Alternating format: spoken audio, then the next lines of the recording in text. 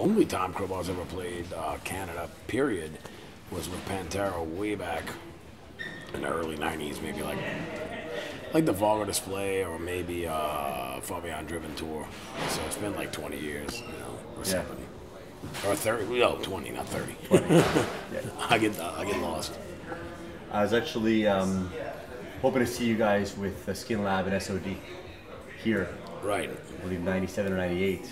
And I was the Oddfellows Rest cycle. What happened with that was Billy Milano had come up and told me like the day before or something that was, the day before, like a day or two before coming to Canada, that he's like, man, did you hear what happened to Sick of It All? I'm like, no.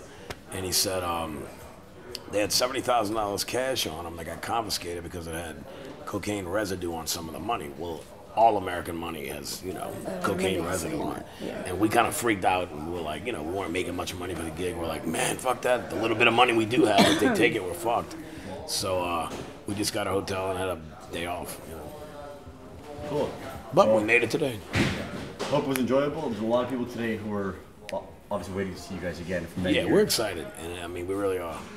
And this is another country for you, dear. Yes. Very cool.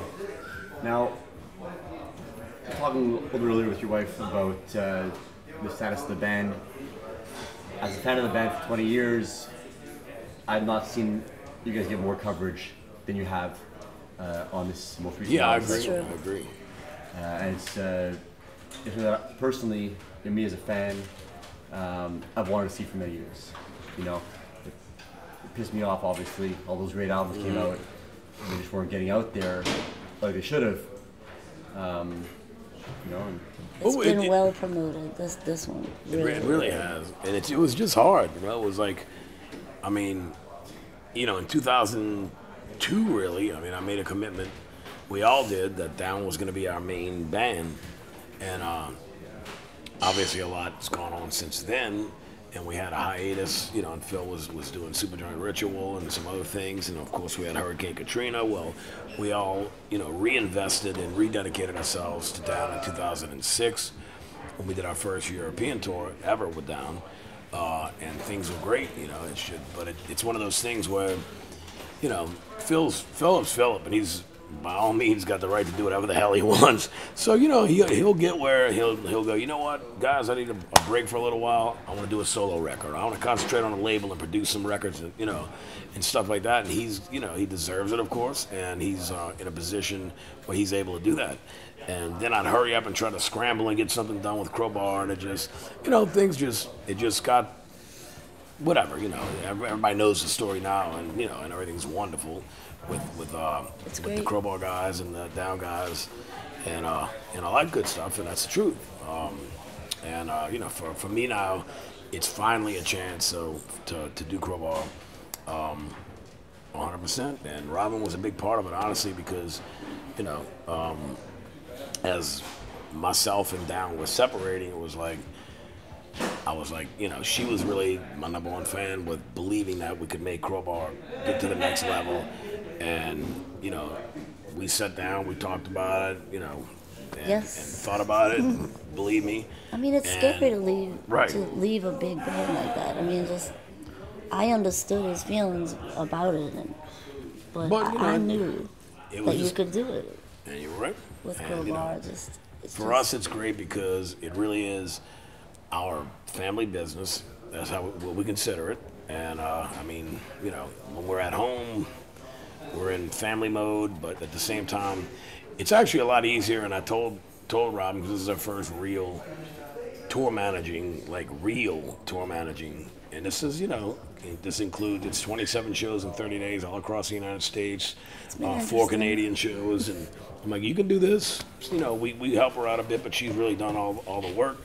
And I told her, I said, watch when you get on the road. It'll be so much easier to get things accomplished and do work, because trying to juggle family life at home and really concentrate on work is very difficult. When you're on the road, you're just concentrating. I mean, of course, we check in with the kids every day, multiple times, and make sure everybody's good and call them and text them. I'm trying to get on the computer, and I'm like, let me advance the show. And it's okay, send them this. The input list I probably have in my head now. And, just making sure everything's set, and I get nervous about it. I'm like, oh, I hope I have it right. It's just easy. It's easier to do. On the road is easier. Yeah, because you're on the road, you're focused, your job every day. You know, you're in that. We're rolling now. I think today's 7th show. Thursday, Friday, Saturday, Sunday, Monday, Tuesday. 7th. Yeah. 7th. 7th in a row. I think we have 15 in a row before we get a break, which is about normal for me. You know, we're rolling. I mean, we get along with the guys in the tour package. Oh, everybody's great. Everybody's awesome. We all work together. Package, definitely. It's really going good. So, you know, we're excited to be Although here. their merchandise racks look better than mine. Well, I will say. Only sometimes. No, always. Today, yeah. I kind of like it today. It's a little ghetto, but you know, but they have all this stuff wrapped. I have mine just clipped up. But I mean, it's all good though. It's a joke. They make fun of me. But it's all good. I think I make fun of my own self. You do. Yeah. So I always make fun of myself too, and that's one of the good things in life. Yes. If you can't make an ass of yourself and laugh about it, then you know you're too. I'm just glad to be able to be with him, and work together. And we work. And believe me, you know, it's not like, you know, I always tell people. I don't get sick of you. I don't get sick of you either. That's a what great thing. It's crazy. That's how we are at home. It's usually like, people are like, "Oh, I can't wait to get right, away." And Jesus, I can't wait. It's like take a break from someone or go have a couple of drinks with their friends and stuff like that. And Me either. We don't really do that. I love being at home with him and my son. That's our thing. And we all constantly just joke with each other at home. And then on the road, I'm happy being with him too, because I miss him when he's. I really do. So, well, I mean, I'm 49. She's about to be 48. I'm 47, by the way. I'm not 48 yet. Well, you got like 2 months, babe. All right. But actually, 2 months from today. Yeah. No, 3 months from today. Yeah. Yeah. But anyway, point is, we're not getting any younger. So we didn't get married and have, even though it's, you know, we have an extended big family. I have a daughter, myself, and we spend, you know, we have a great relationship, great everything with our family. It's crazy, but it works, and it's full of love and fun, and it's real. It is. But it's you know, impossible. Like for me, it's like I finally met the person that I want to spend the rest of my life with for real. And Me she's too. my best friend and my soulmate. And it's like I didn't marry her to be away from her half of the rest of our lives. You know? I just think we're fortunate. We're very fortunate that we're able to work together. Mm-hmm. And we don't get sick of each other, which and we don't, is even better. You know, we never fight about something one of us did. We may have a heated discussion about something that's gone wrong at the gig or something like that, you know, but it's never. It's usually something that it has to do with something else. Right, it's not us, so it works. Yeah. It's great.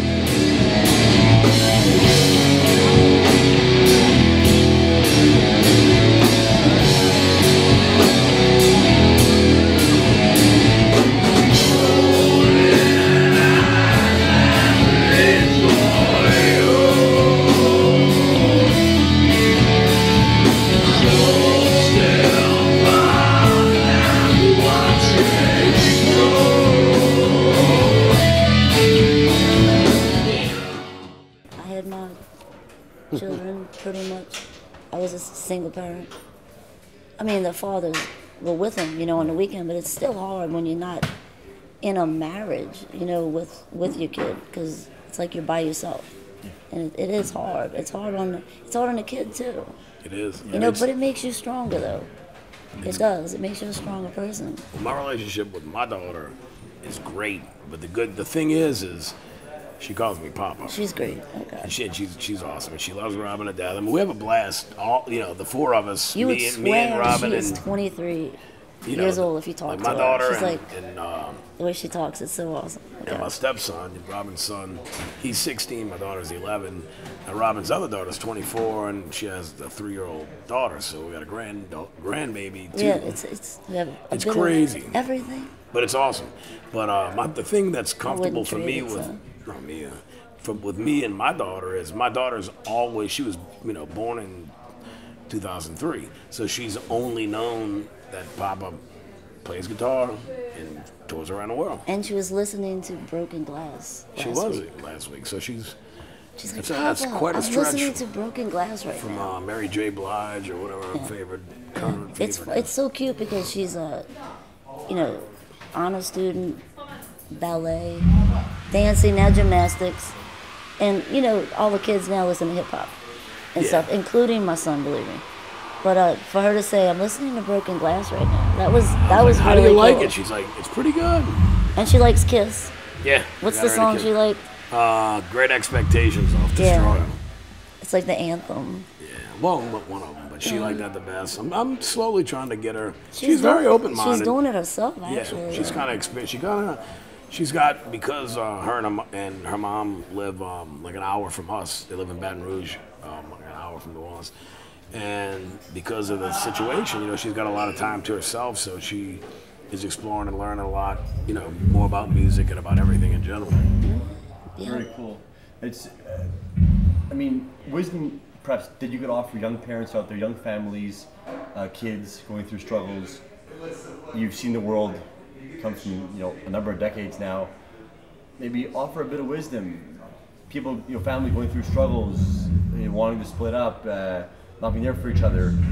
You guys have both been there for your kids, and you guys are proud of your kids, obviously. It's a beautiful thing to see. Mm-hmm. Yes. Maybe something to offer others out there. You mean for the kids or for the parents? The parents, the kids. It's just, we're an odd family. We're never going to be normal because of what we do for a living. Yes. And look at us, we're never going to be the normal, but we're a loving, real, honest, family. And, my biggest thing is when Robin and I decided to get married, we made a few rules. First rule was quitting is not an option, because I will never do anything to hurt her or do anything I shouldn't do, and I know the same. Like, she always uses for an example. See, we know that, though. Right. That's what's I crazy. know without a doubt. Like, if she tells me, hon, I'm running to the store, I'm going to, I know she's going to the store. I don't question There's no, anything. second thought in the Yeah, we don't hang out all the time and do everything together so we can keep an eye on each other. It's like I trust her with my life, my heart, my everything. And that's We just the good have fun thing. together. Yeah. It's crazy. She's my best friend. We go to the enjoy doing grocery everything together. Yes. Okay, let's talk about Crowbar. I love Crowbar. I talk about Crowbar for hours, when you started. Yeah. The reason why I started this was to have a voice myself in the hardcore scene. That's where I come from. And so, it helps me to deal with the stuff that I've been through. That's why I run these magazines. And I think it's great what you do. No, it is awesome. I talk about Crowbar for hours. Look, coming from the hardcore scene, I got very good friends in Twitching Tongues. Oh, yeah. Talk about that. I saw them on Twitter, and I saw One of the guys at a Crowbar Yeah, show. he had a Hoodie or Crowbar something. hoodie, Yeah. and it was like from some magazine, and I was like, nice hoodie, and I wrote, but I wrote it as Kirk though, and then all of a sudden they wrote back, and then their the management yeah. wrote back and stuff, and they're like, oh, we noticed y'all were talking, and then both of us started, back and forth with them, and then they ended up sending us an album, a CD, and Yeah, we even got like a 12-inch. oh, and it's I love it. Good disc. Yeah, We, and they have the girl singing on that one song. track 7 or something. Yeah, and they did the Suck My remake. Dick by Carnivore. Yeah. Which is cool too, like a hidden track. Sold. Yeah, after I heard that, I was like, well, if you do a Carnivore It's cover, like you a pretty much know bunch what's of, going on. of nice little guys too. We met a couple of them, didn't we? At the hardcore. Yeah, this is hardcore in Philly, but they were playing the next day. We were leaving for Europe, so. Yeah. But yeah, man, it's just we love traveling. It's hard on the body, especially as you get older. But we love traveling. We love meeting people. We love meeting the fans. We love seeing the world. We also love doing it together, and then we love when we get home. Like I'm excited that we're on tour, but when we get home, I'll be excited that we're home. Yeah. And back to what we consider just normal. It's just normal. I don't know. Yeah. It's kind of. I don't To even us, know. it's It's normal. crazy for me because in my head, I'm scared to fly. We know this. And I have flown so much, it is crazy. She's I already can't believe silver status. Since I March, cannot believe I even fly. 25,000 miles. But I do. Wow. And I enjoy it, and I've seen so many things. And Like she's like we had just gotten back from Europe, and she was like, God, I want some of them German potato chips, and from this and this and this. Yeah. And she's like, I'd move to Germany. I'm like, I would, I I'm not gonna, but I mean, I would too. It tastes different. It's better. I mean, It's not full of all the bullshit. all the preservatives and all that, it doesn't have it, so it tastes better. We're so comfortable. I mean, I've been overseas, including like UK and Europe. It's been 38 times now since 1992. So, I mean, I've literally spent like, a year or more than that probably of my life, definitely more than that, of He my remembers life every overseas, by touring. So, every show, every it's, year. I do. I know. For an old guy, you think I forget everything. I know.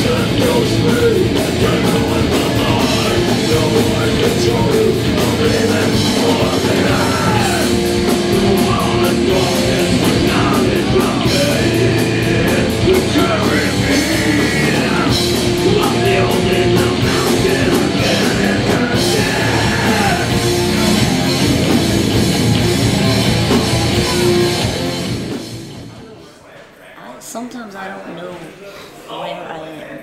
To be Well, it's honest. easy to do because I wake up. I mean, it's amazing. Like Europe, I always thought it was so big and giant. As for all the countries are like kind of like our states. Yeah, exactly. It's amazing. Like you go from one country to another, like overnight. We'll be in 3 countries in one day. Yeah, it's crazy. Wake up in one, drive through another, into another, play, get up. I mean, it's nothing. And my son is like, oh, you're all over the world and you're seeing everything. And he's thinking we're like at a Palm Beach resort or something sometimes. I'm like, No, it's we work and then it's time to go to, close out everything, go to the hotel, sleep as or much as go you to the can. bus and go to sleep and you wake up. And Take a shower. so like, it's all work. over again. Yeah. It is fun though. I won't Oh, yeah. say it's not. It's like I enjoy it. the only this like I'm glad I'm doing an interview right now. Obviously to promote the band, but also to chew up time because this part of the day to me is the part that sucks. We've already sound checked, merch is already set up. I'm just sitting around waiting. Give some wisdom. Here, Always give me 1 sec. Just gotta change the card in this thing. Alrighty. I'm really enjoying this. It's good. I appreciate your time. You guys doing amazing together. It's like the family interview. It's good though because Yeah. I think it's something What was that I'll thing? say it in a minute too. Sure, yeah. What was it? We were somewhere. Like I said, I don't know where I'm at sometimes. I'm not lying. Yeah. And I was real sick. I was sick before we had left, and I think it was to Berlin. Berlin. Yeah, I was real sick because I was taking all kind of medicine. Oh God, it was terrible. And I could have had an interview with Oh, and Metal Hammer. and Metal Hammer, and I was like, oh my God. The one day, and I'm normally it doesn't matter, and I'll just, if you don't feel good. He told me that. He's like, sometimes when you're sick, the show must go on or whatever. Right. Well, I normally try to, I do everything that I'm supposed to do. Well, that day I didn't go with you. It was just like an interview day, like in the, At the Metal Hammer headquarters. yeah. I went the next day. Well, it so happened that the guy, The editor. the editor of the magazine, he wanted, where's Robin? Yeah, well, we're They gonna were do gonna- an interview with her too. Yeah, because it was like a family, some type of family thing or something. Well, I did an interview. We were talking a lot about what we're talking about now. Yeah. But I mean, to me personally, if you're able to do it, the way we do it, it's great because we're old enough and our kids are old enough and the whole big crazy family we have where we're able to do this and tour together and work together. And it's the best thing for a relationship because to me, like I said, that's why so many relationships in the music industry fail because how can you, whether someone is cheating or not cheating, you can love each other more than anything in the world, but if you're never together, you don't have a You don't relationship. have.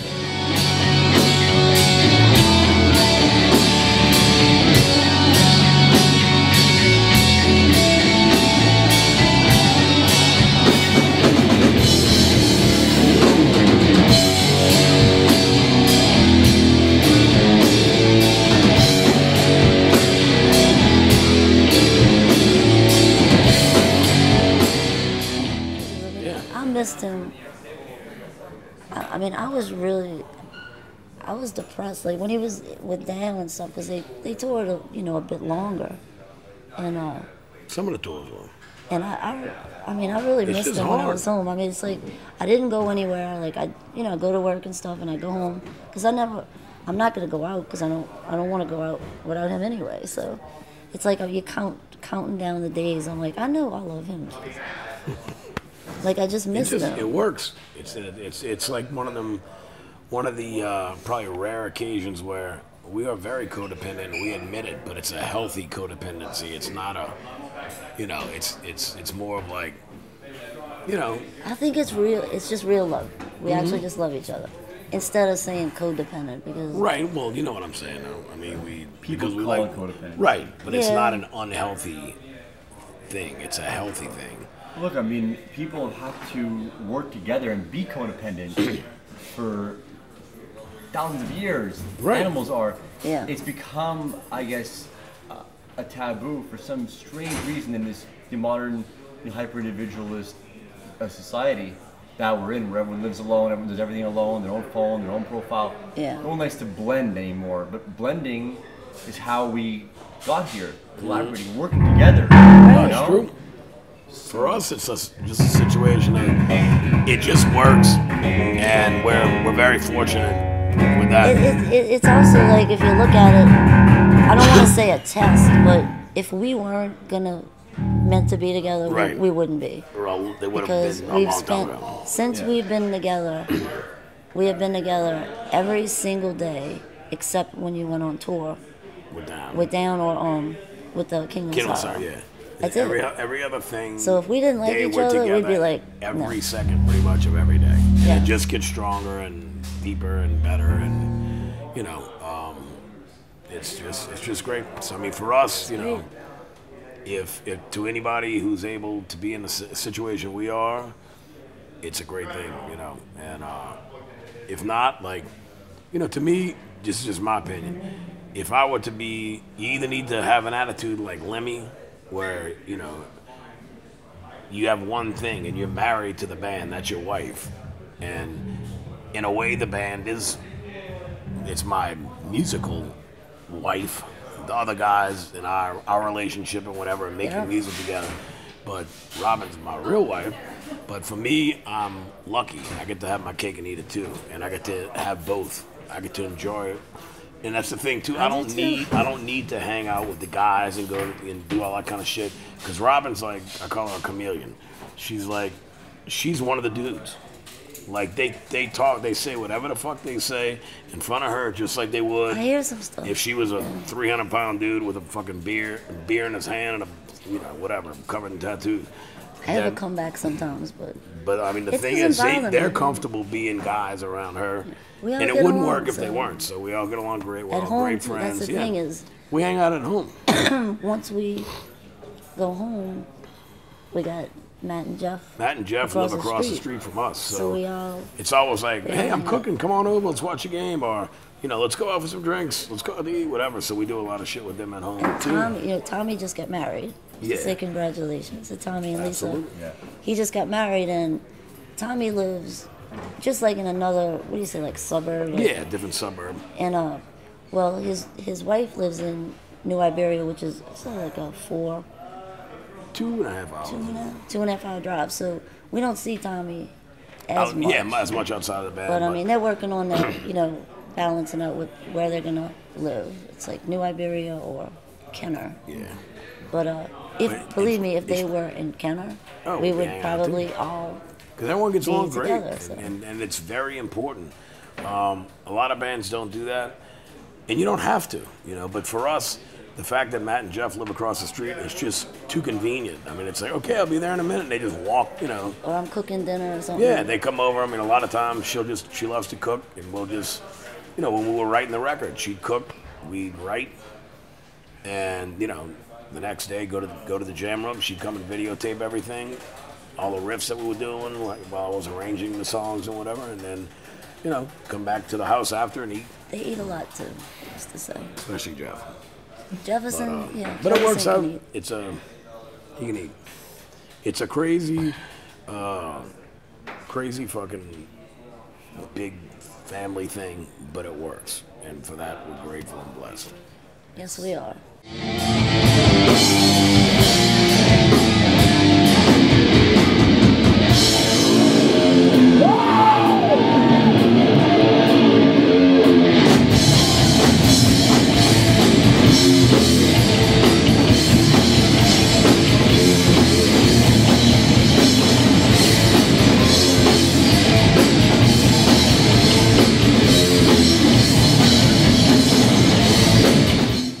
That's a beautiful thing. I'll just ask you a couple more Thank quick you. ones. A good friend of mine from upstate New York, Casey Dorr, sings for a band called Gunther Weasel and Section 8.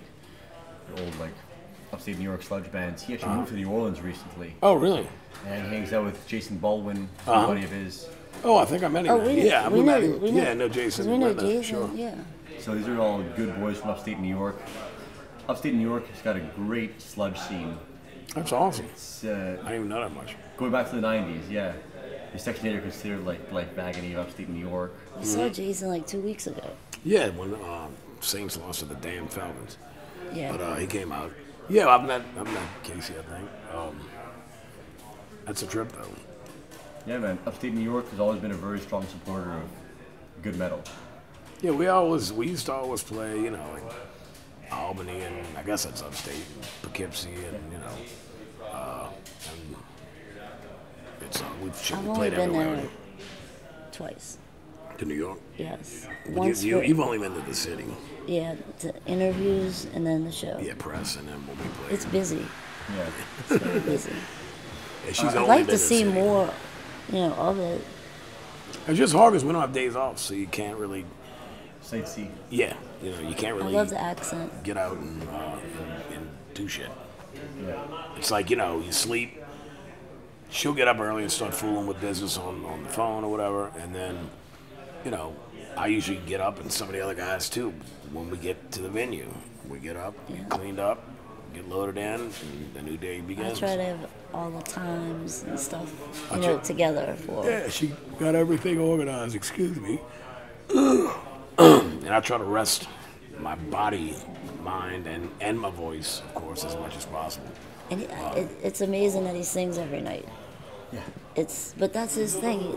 I think it's better for him to do it like that. Well, I mean, every day you don't play, you're spending money and losing money, and you know, and to me, It does it. If you're on I mean, the road, look. you gotta pay, even if you're not well, yeah, if it's you're not like playing that day. the machine keeps rolling. It It's- costs money to keep the machine rolling. So every day that you don't play is a wasted fucking day. I think we're very resourceful though. Like with this, Yeah, this the way we tour got and shit stuff, rolling with we this. go we're to not really we good. go to Walmart, buy groceries. Yep, All of us stock up. together with a little basket.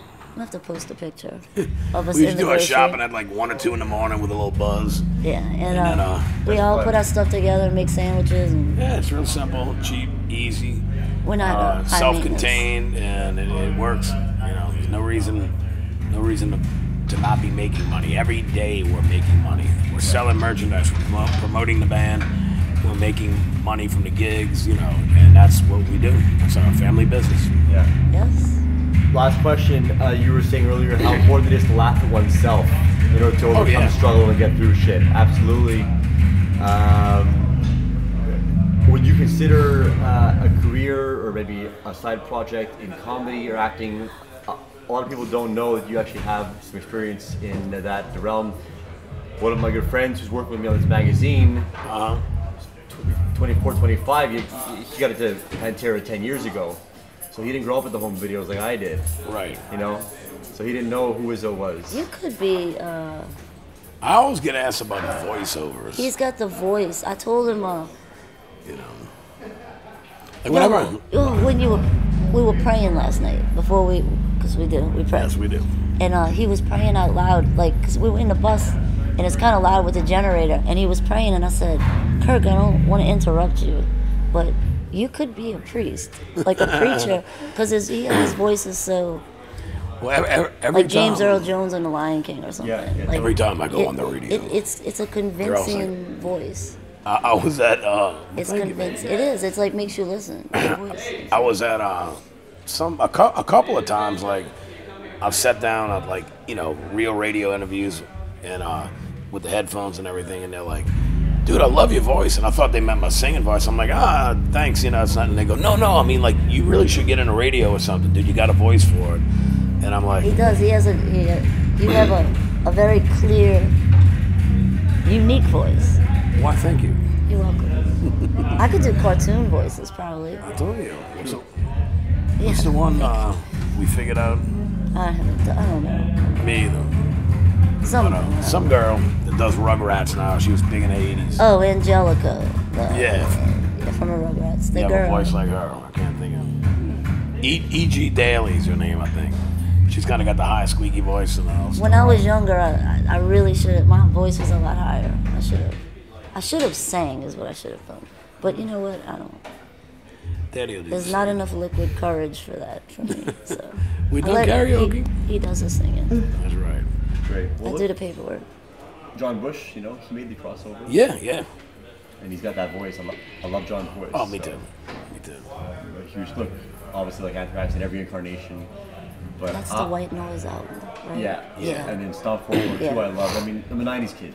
So, Well, I'm an Armored Saint right.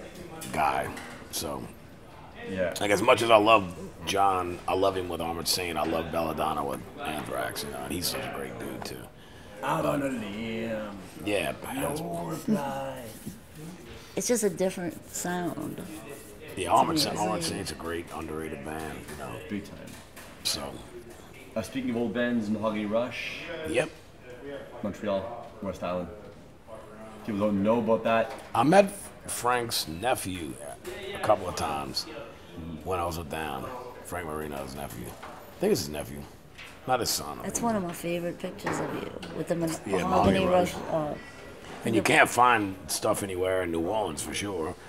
So I had one made at a little hat shop, this one Mahogany Rush hat. Yeah.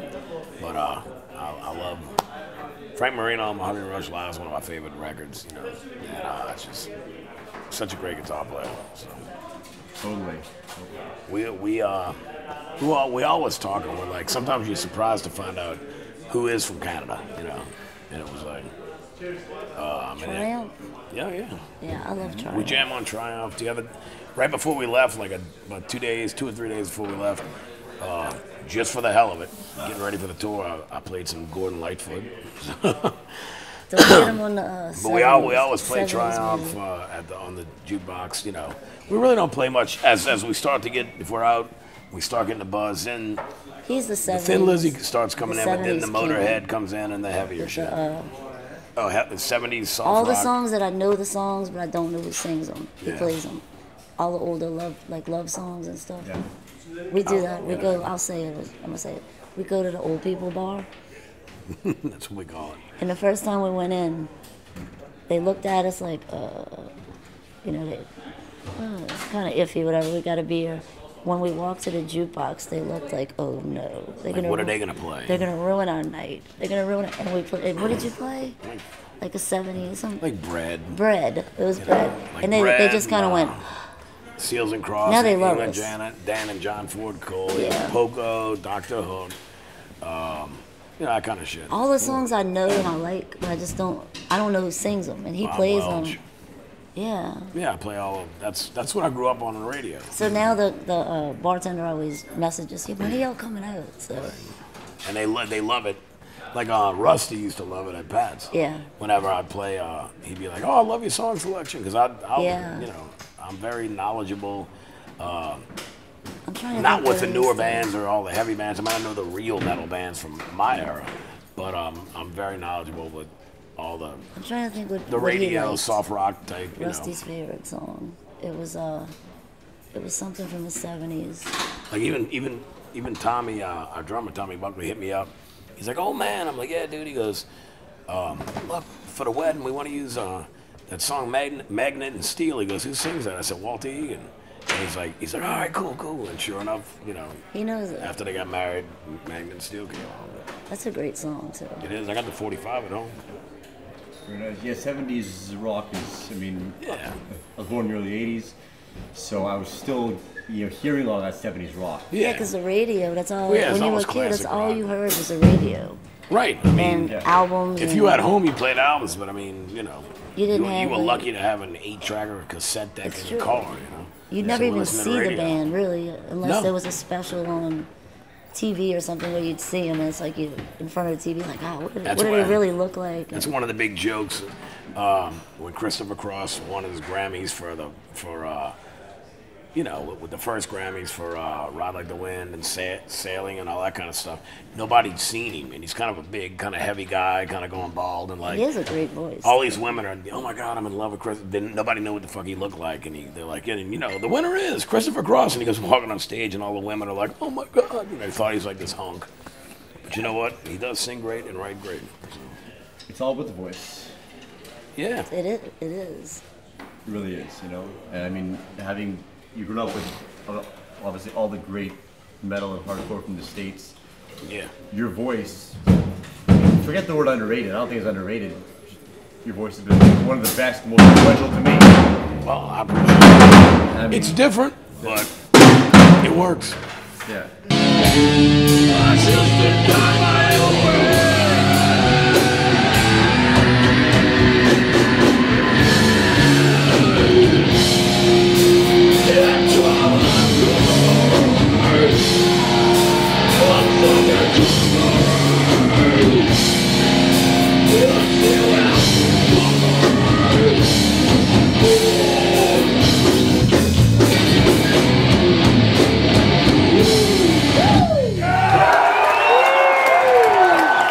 Words of wisdom is just stay strong, believe in yourself, never give up. Quitting is not an option. That's right. Symmetry in Black. Obviously, new album. Incredible. So, Thank you. congratulations on that. I pray for 10, 20 more Crowbar albums, bro. So do we. I mean, there's no reason to keep the ball. It has to roll. We have to make money, so Yeah. it can't. We can't oversaturate. I can't wait till the next one. Me either. I'm excited to Personally, start writing. I got into the Sever the Wicked Hand, and I was like, oh, God. It's like the best. The recording of it, and then the Symmetry in Black is. Even better. It is. So if there is it even better, It will be. Have faith. how will we handle it? We'll handle it. By kicking ass every night like we do now. Yeah. Oh yeah. Thank you for being the interview with Kirk. I really appreciate it. Thank you. First time, too. Thank you for having me. I hear so much about how important you are to Kirk, and now this only confirms it with my two eyes. And it was really a pleasure speaking with you guys. Thank you so Great. much. Thanks for having us. We appreciate it. Thank you for your time. Thank you. All right, guys. Not a problem.